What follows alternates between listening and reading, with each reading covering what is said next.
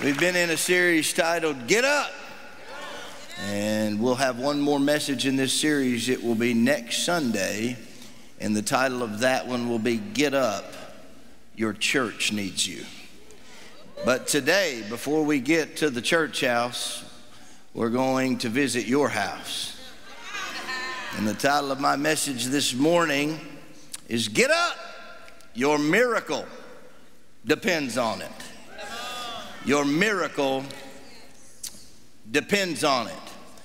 2 years ago, on the social media platform X, formerly known as Twitter, the Sesame Street page that runs the character Elmo, the red, whatever it is, puppet, that was on Sesame Street, the Muppet that we grew up watching, asked a rather innocuous question on Twitter, now X, and Elmo said, "I'm just checking in. How is everybody doing?" There were thousands of responses on this platform, and the majority of the responses told Elmo that they were not doing too well. They began to pour their hearts out to Elmo like he was Almighty God. One of the responses said, "I'm tired, Elmo." One said, "The world is burning around us, Elmo." One said, "Elmo, I'm depressed and I'm broke." Others told Elmo that they were anxious about the upcoming election. Many had to do with politics. One of the responses said, "Each day the abyss we stare into grows into a unique horror, one that was previously unfathomable in nature. However, I did have a good grapefruit earlier. Thanks for asking." I don't think anyone anticipated how many responses would come in from this one simple post from a Muppet. And many believe that this question provoked feelings of nostalgia because many of us grew up watching Sesame Street. You know, I grew up watching Sesame Street. The Smurfs were the devil back then, you know, but I still snuck and watched the Smurfs too. Remember, Mom, y'all scared us to death. We'd go to hell if we watched the Smurfs, you know. Thousands of responses in 24 hours. The response that the people who run the Sesame Street page gave was, "Wow, Elmo is glad he asked. Elmo learned it is important to ask how a friend is doing." And what I would say to you this morning is that we are in a difficult season in the world. There's division. We just came through a pandemic. People are struggling with what they believe. People are sick in mind, they're sick in body, and they're sick in soul. And I believe we need a move. I believe we need a miracle. And God's people must get up, because your miracle and the miracle God has for others depends on you. Faith is a word we throw around in churches, but faith is a non-negotiable item in kingdom living. Faith is so important that the Bible says it is impossible to please God without faith. And let me add to that, without faith, it is impossible to have God. Faith is the master key that unlocks kingdom living.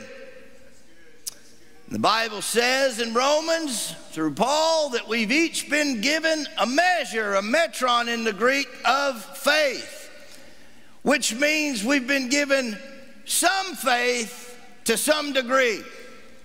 Each of us has a different metron, measure of faith.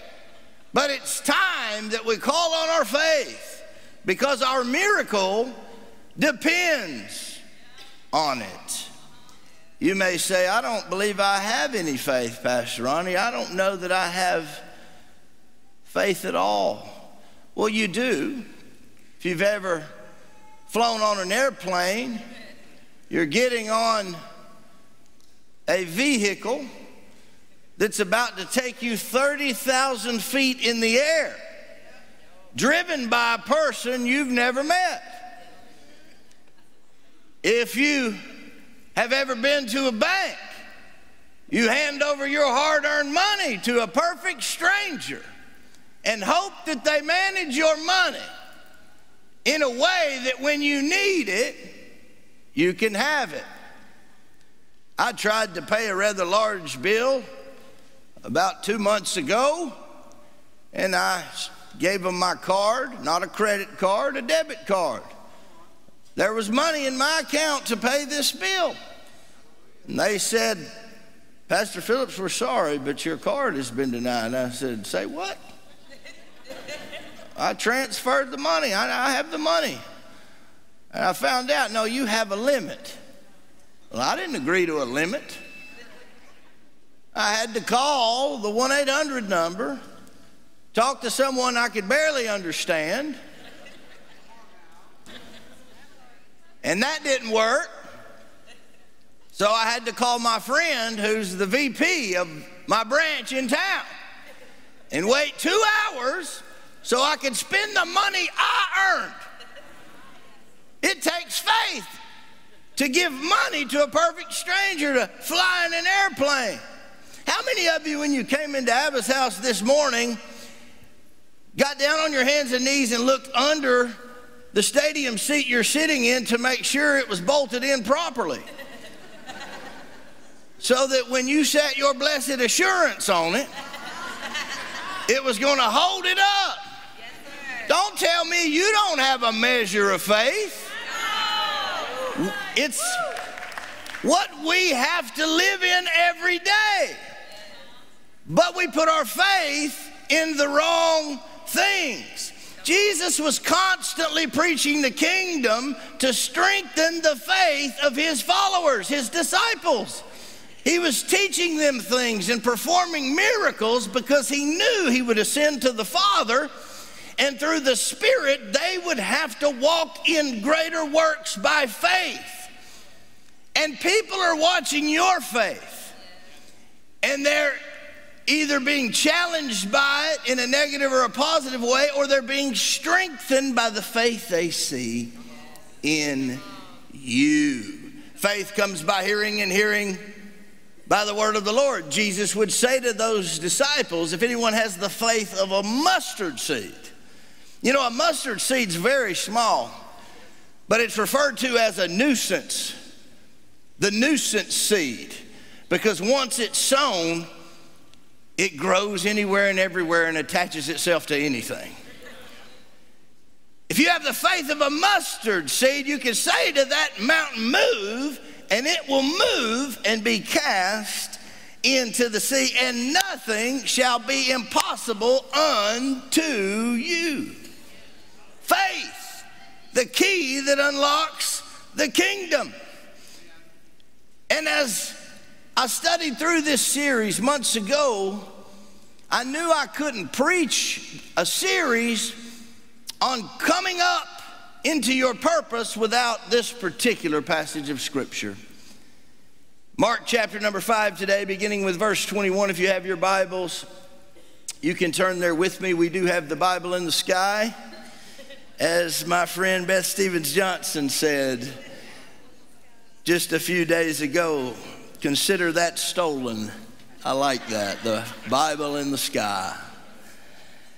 Jesus had just crossed the Sea of Galilee 7 miles after leaving the town of Gadara, known as the Gadarenes, where he ran into a demonized, mentally ill man who was naked and out of his mind, and Jesus spoke life into him, and when he left the man, he was clothed and in his right mind. And the principle there is Jesus will never leave you like he found you. And he crosses that Sea of Galilee 7 miles, and he enters into Capernaum. And this is what the Word of God says. Now, when Jesus had crossed over again by boat to the other side, a great multitude gathered to him. And we know this to mean later in this text that they were surrounding him.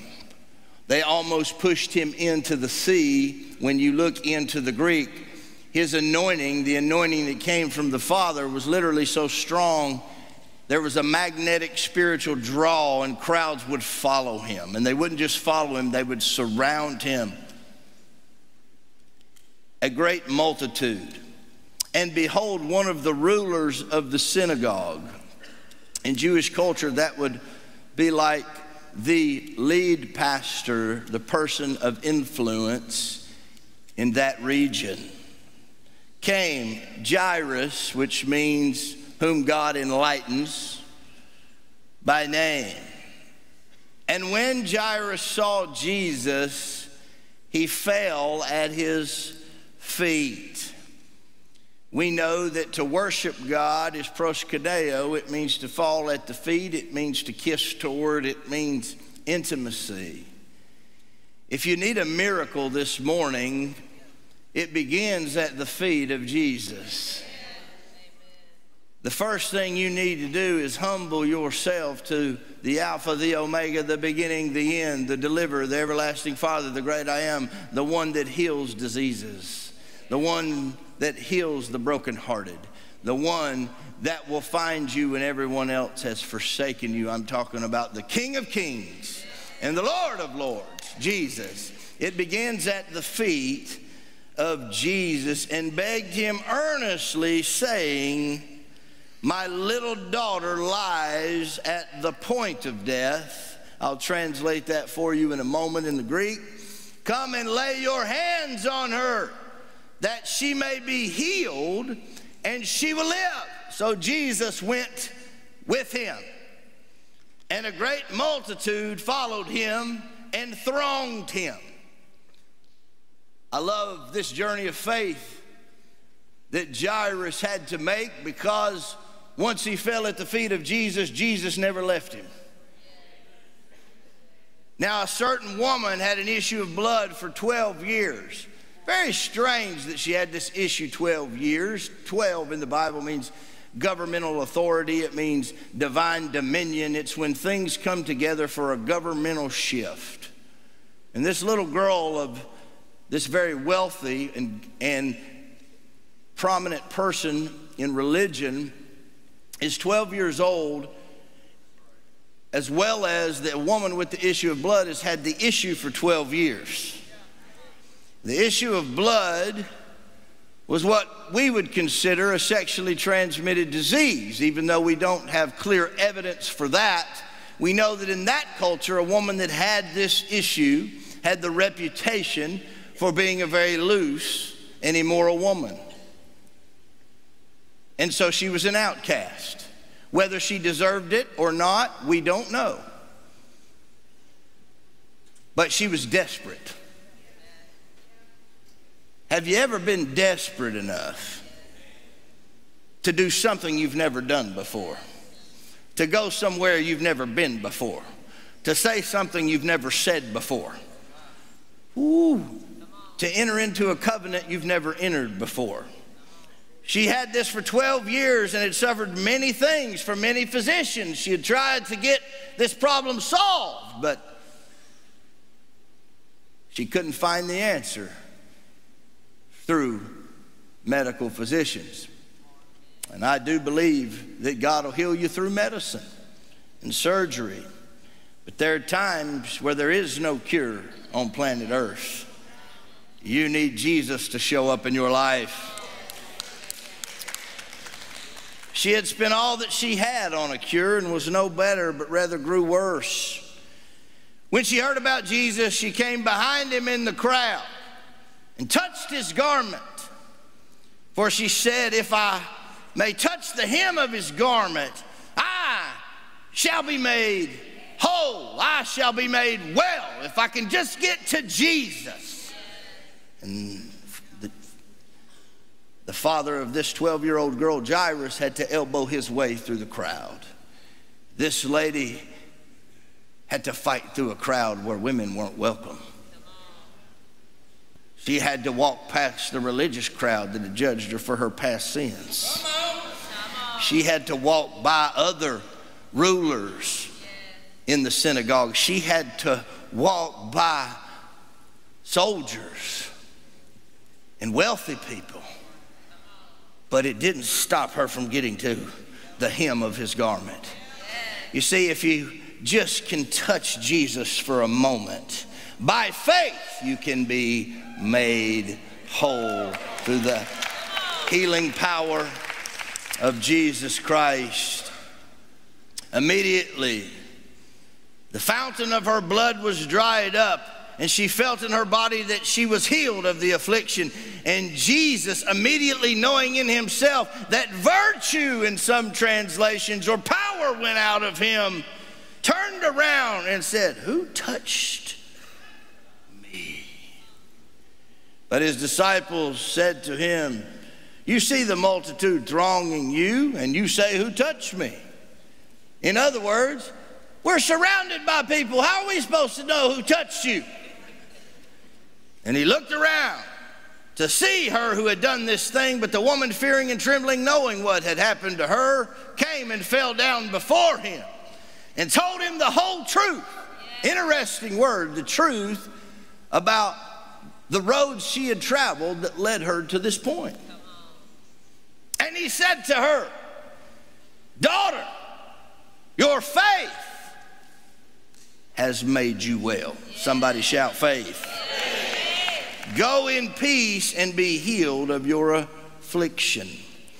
Now keep in mind, Jairus, being the leader of the synagogue, being a person of prominence, person of wealth, person of influence, he's desperate. And he's done something for a religious man, a leader, a prominent person, was also very controversial. Jesus the Nazarene was not who you wanted to connect with if you wanted to keep your religious prowess.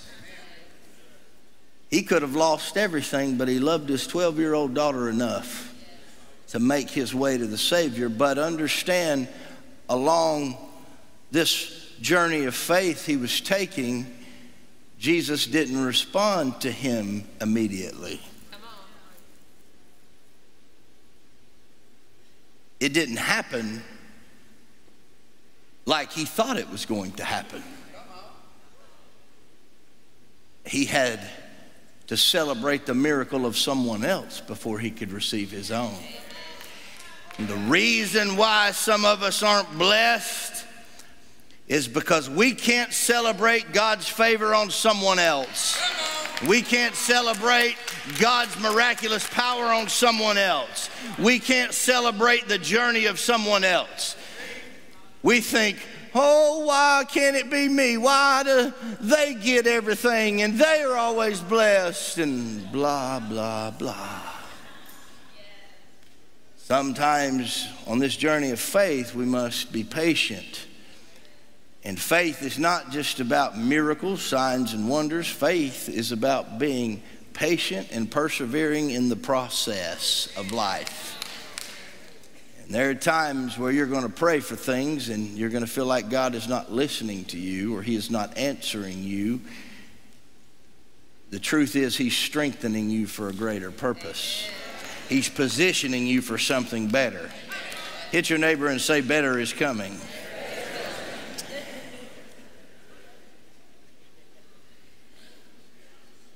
And we get to this place where Jairus' daughter remains ill. While he was still speaking, some came from the ruler of the synagogue's house who said, "Your daughter is dead." You know what that means in the Greek? D-E-A-D, dead. Gone. Gone.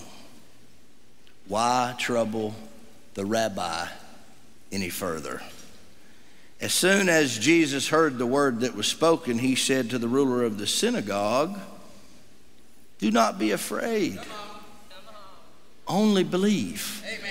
Someone say faith. Faith. Faith, again, is believing in that which you can't see. Have faith. And he permitted no one to follow him except Peter, James, and John, the brother of James. See, Jesus had 12, but he had an inner circle. Come on. Even among the 12, only 3 could go with him to certain places like the Transfiguration and into a sickbed room. Only 3 of them knew his heart to the degree that he trusted them. He knew they would walk in unity with them in that moment for a purpose. Then he came to the house of the ruler of the synagogue and saw a tumult and those who wept and wailed loudly, which was of the Hebrew culture. When a person dies, they wail and they do this and they get loud, and it's a process. Every culture has a way they bury the dead. If you think you don't, you haven't lived in the South very long. There is a funeral culture. There is a wailing culture here in East Tennessee too. When he came in, Jesus said, "Why are you making all this commotion and weeping? For that child is not dead, but asleep." Child is not dead. Child is asleep. See, the enemy's pronounced some of you dead, but I want to declare to you today that you're not dead. You're just asleep. But God's about to get you up for a divine purpose. God's about to raise you up to do what he's called you to do, to be a miracle to someone who needs it, to bring hope to the hurting, to bring grace to the afflicted. God is about to raise some of you up. You're not dead yet. If you've still got breath, you got purpose. And they ridiculed him, which that does mean in the Greek they laughed at Jesus and mocked him when he said this. You see, the religious establishment doesn't believe in miracles. They don't believe in the gifts of the Holy Spirit, that they still exist. They don't believe that God can still do anything other than speak to you through words on a page. And the Bible's the inerrant word of God, and he'll do nothing that contradicts that word, but there is a Holy Spirit. And that's what we operate under and in the kingdom. They laughed at him and they mocked him, but I love this part, one of my favorite parts of this entire passage of Scripture. And when he put them out,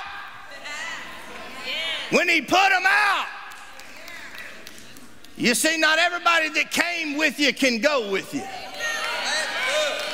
He put them all out. I remember when my grandmother Gladys had a severe heart attack, and she was older in age, but I wasn't ready to lose her. The family wasn't ready to lose Gladys yet.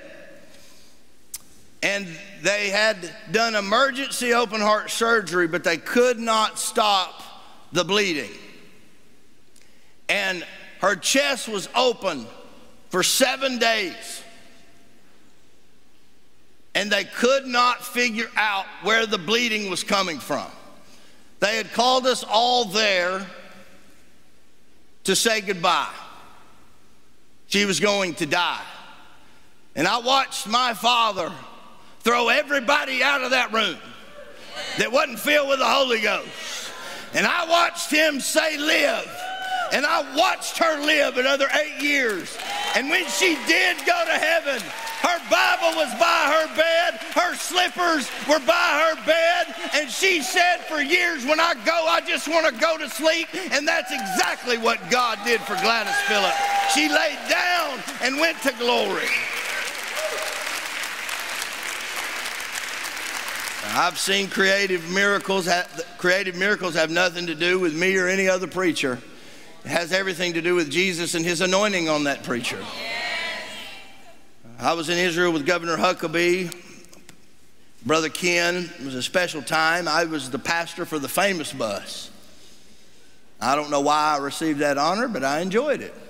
Famous comedians, and being a country music fan, being with Josh Turner, who sang The Long Black Train, and preaching to him on a daily basis for 10 days was pretty neat.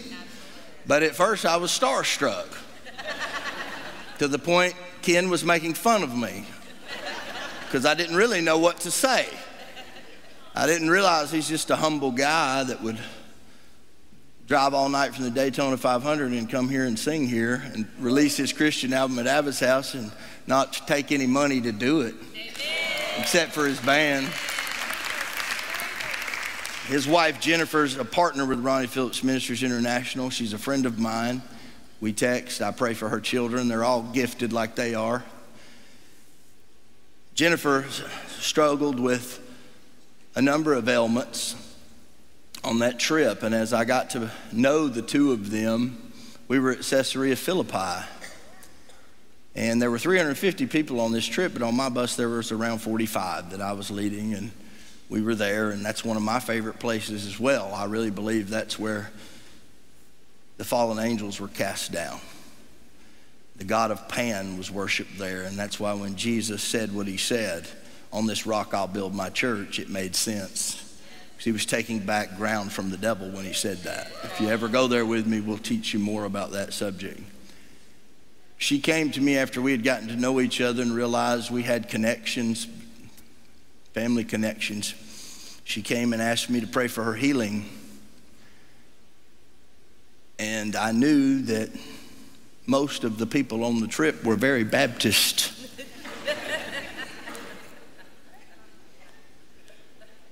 Not Baptist-costal. People always say, "What are you?" I said, "We're still part of the Hamilton County Baptist Association." I said, "We're like Baptists, with a, like a shot of Holy Ghost, And I was with a pastor from Kenya named Brian O'Keering, who walks in the power of God. He's amazing. He's a friend of mine. And I had to tell 46 people to get out, because I knew if she was going to receive her healing, I had to have somebody that believed in the power of the Holy Ghost with me. I had to have agreement. I had to have people that really believed God could do it. She came here and talked about that a few years later on a Sunday night, how God had healed her. And God will do the same thing for you. He's no respecter of persons, but sometimes you've got to get rid of those relationships that are holding you back. Sometimes if you're going to receive a miracle, you've got to get around people that believe you're worthy of that miracle. You've got to get around people that really believe God can do something. You are who you hang around. And we know from the Bible that if there is no agreement in the Holy Ghost, the miracle can't happen. There are a number of reasons why it may not happen. It may not be God's sovereign will. I don't understand all of his ways, but I understand this, that it definitely won't happen if there's no faith and there's no unity and agreement in the room. And Jesus put them all out. He took the father and the mother of the child and those who were with him and entered in where the child was, took the child by the hand and said, "Talitha Cuma," which is translated, "Little girl, I say to you, arise." Or in East Tennessee, "Get up!" Arise. Immediately the girl arose and walked, for she was 12 years of age. One lady had perhaps lived a rough life. Jesus called her daughter. One young girl that was just entering into womanhood, he called daughter. That's what I love about Jesus, man. No matter what you've done, once you come to him, you're still his child. No matter what your past looks like, he'll still call you daughter. He'll still call you son. Immediately she got up and walked, and they were overcome with great amazement. You see, she wasn't dead, but she was sleeping. She was at the point of death, and in the Greek it's eskatos eko ina, and ina always means in the Greek so that. Whatever God declares through his word, if you see the Greek word ina, it's an ina clause, and it means there's a purpose for whatever God said or did. And it means to be at the extremity. And then echo, to hold and possess. So she was at the end of herself, and she was possessed by a spirit of death so that God could lay his hands on her. You see, some of the things you've been through, you went through so that his works would be made manifest in your life. There is an inner clause that you've all walked through, and what it means is that whatever you went through that was unfair, God has a purpose for it. And God's going to use it to bring freedom to the captives. So she was at the point of death. There's a point of desperation that must come to your life if you're going to receive your miracle. Some of you have never been desperate enough. And let me caution you this morning, begin to fall at the feet of Jesus because he's worthy, not because you're desperate. Now, he responds to desperation,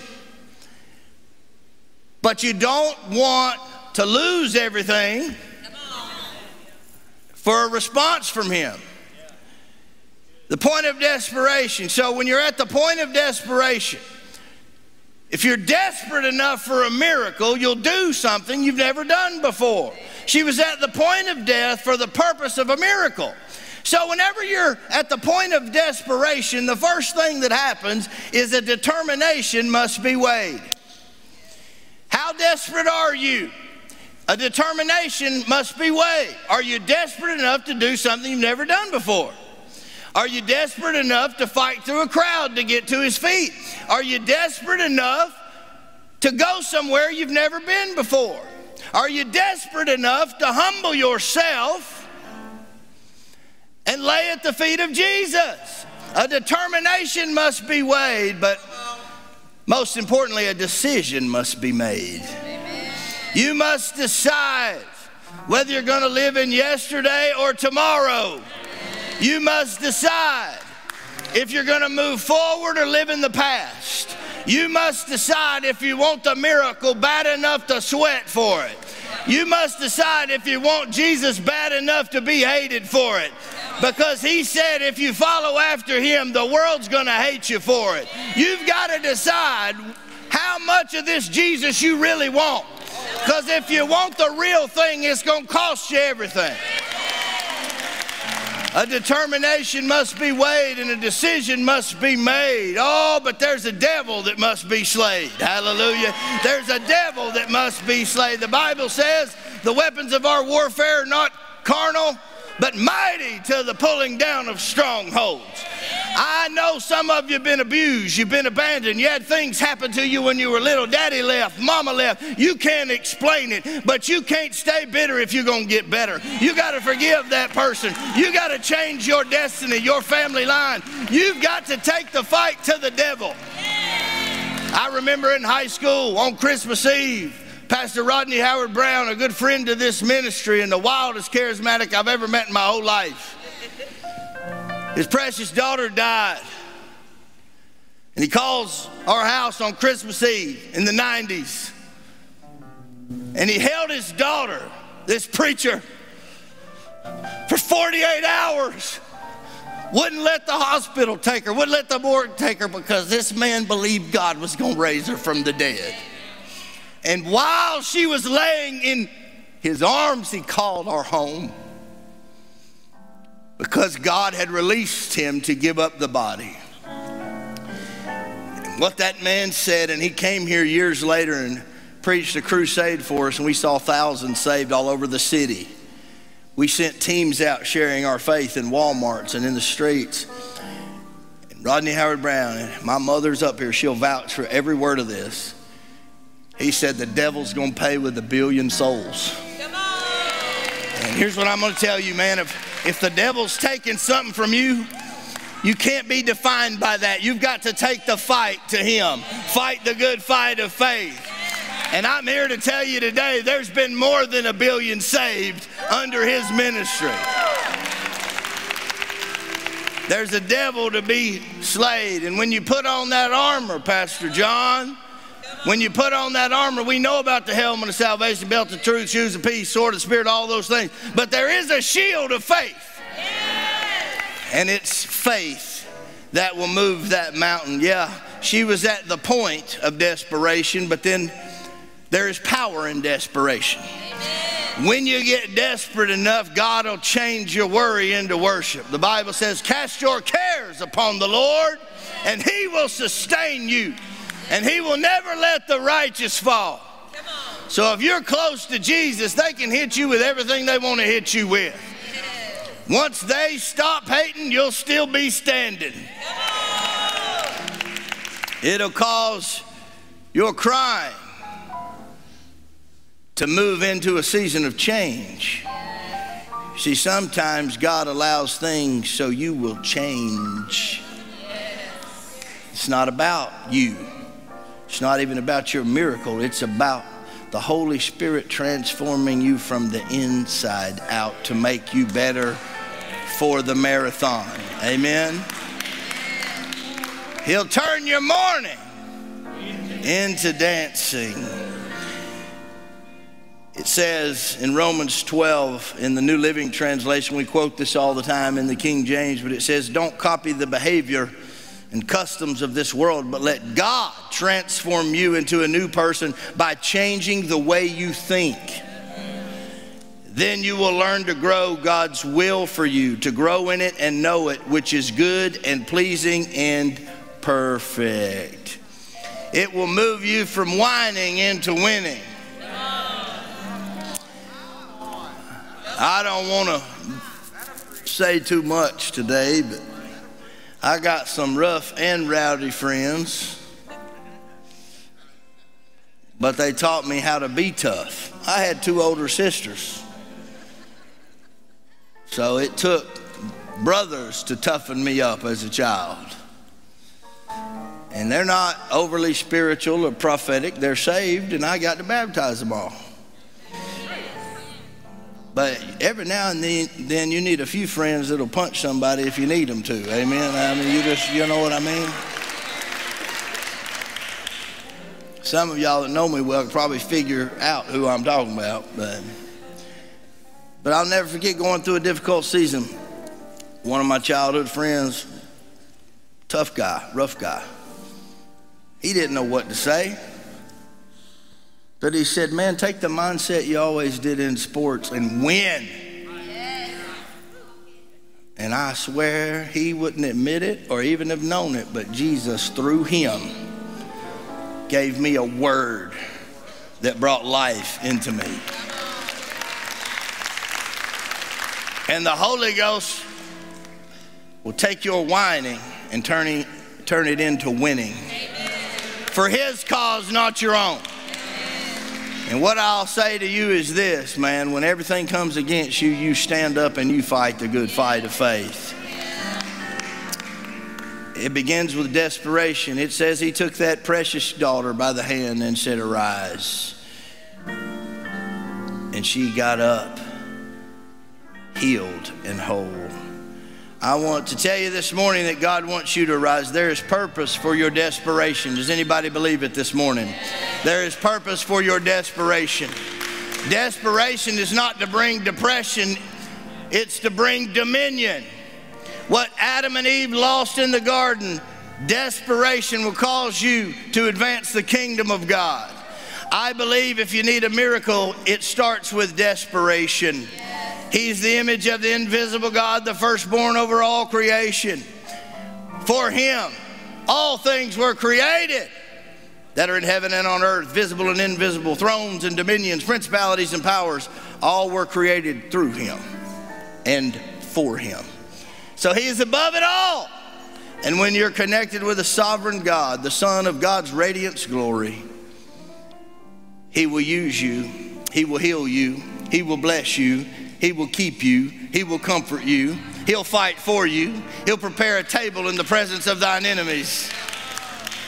He will bring healing to your life. Jesus would say, let your heart not be troubled. Believe in God, believe also in me. In my Father's house there are many mansions. If it were not so, I would have told you. For I go and I prepare a place for you. And where I go so that you might be there with me. And they said, what are you talking about? We don't know the way. We don't know what you're talking about. They were still hoping for a kingdom on earth, a political, governmental kingdom. He said, I am the way, the truth, and the life, and no man comes to the Father except through me. And I'm telling you today that if you need a miracle, it begins with desperation. You have to get tired of being sick and tired. You have to get tired of it, of being sick and tired. You've got to begin to work on your mind. The mind is a powerful muscle in your body. Whatever you believe about yourself, that's what you'll be. And what you say affects the mind. If you say, oh, I'm never going to make it, I can't be healed, this is just my destiny, you know, mom had this issue and grandma had this issue and I'm just going to have it. That's just how we are. That's stinking thinking. Somebody's got to believe God and shift it, amen, for the kingdom of God. And I believe that the power of desperation is to transform you so you can be a part of God's transformational process for others, and your worship will change, and you'll renew your prayer life, and you'll begin to thank God and worship God. You'll begin to trust His kingdom sovereign will for your life. How many of you would say, Pastor Ronnie, I need a miracle or know someone who does? All of us. I believe you're a part of their healing. Would you stand on your feet with me this morning? There's two things I want to do this morning. It's 11:48. First, I want to give you an opportunity to meet King Jesus, the healer, the Savior of the world. If you don't know Jesus, if you're listening, or if you're in the house. But the thing that the Holy Spirit told me to do comes second. No pastors today. No pastors down front today. I believe God is going to heal people of emotional issues and physical issues today. I really believe that with all of my heart. But it requires faith on your part and the unity of faith throughout the house. Amen? How many of you would start praying in your spirit right now for healing and believing for it at the same time? Everyone. Believing Jesus for a miracle today. While you're praying, if you don't know Jesus Christ, you say, Pastor Ronnie, if I died today, I don't know where I'd spend eternity. I don't know Jesus. If that's you, just pray this prayer with me. Say, Dear Lord Jesus, Lord, forgive me of my sins. Please come into my heart and save me. Fill me with your Holy Spirit and use me for your glory. If you prayed that prayer at the end of the service, I want you to go to my right and your left to the next steps area. Tell us who you are. We'll help you get started in your faith journey, and we'll baptize you in a couple weeks. But for the rest of you, I believe God wants to heal you today. How many of you would say, Pastor Ronnie, I'm desperate enough or know someone who's in desperate need of a miracle? If that's you, I just want you to come down to the altar today. Don't wait. Just come if you need a miracle today. Because you're in for a blessing today. The most powerful prayer warrior in my life is going to pray for your healing today, not me. I got someone who I know walks with God, who's seen miracles. She's going to pray today, not me. Amen. And so if you need a miracle, just grab the hand of a person beside you today. Because this is about Abba's house coming together in agreement. I believe when we have unity in the house, the Holy Ghost will heal some people. And I believe God's about to do it and do it in power.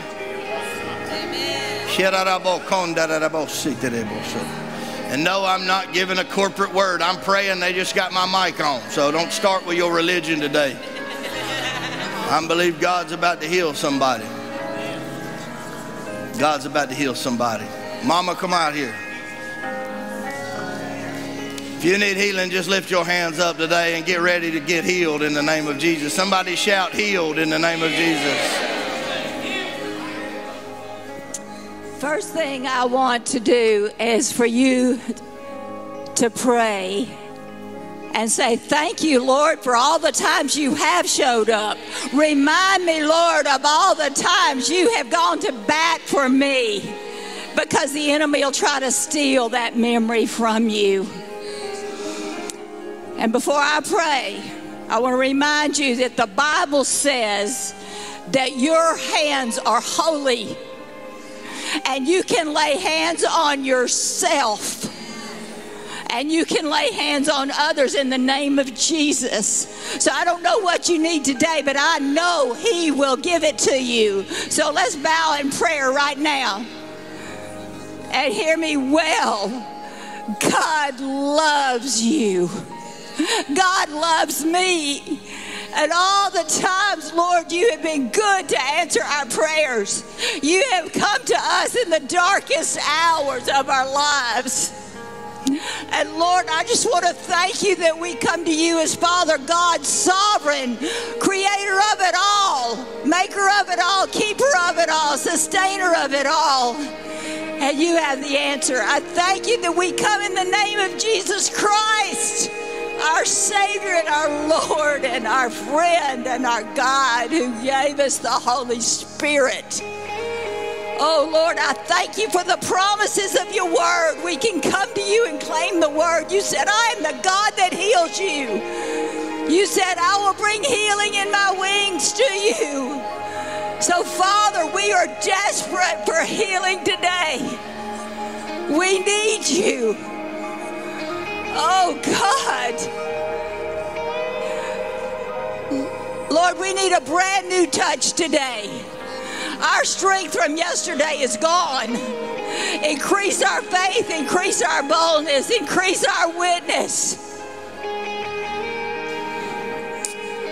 Right now, Lord God, I ask you to heal everyone in this room with their hands up. I ask that everyone in your family will receive healing today.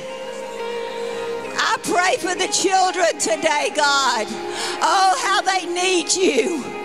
Oh, how they need you. Let them hear your voice and learn your word and learn of you. I pray for our teenagers, God. We claim them for God, and we want you to heal them. For our young adults, for our families, we pray, Lord, for our marriages, for their life, for their bodies to be holy. I pray for our senior adults. God bless them every day. Give them strength and life. Restore to them what they need. I pray for our widows, Lord, who are so needy because of their loneliness and their isolation. I ask that you heal them. And Father, we will give you the honor and the glory and the praise forever. For you are God and God alone. Thank you, God, that you've heard our prayer. Thank you, God, that we are holy even as you are holy. And you desire for our healing. So, Lord, touch them. Touch them, Lord.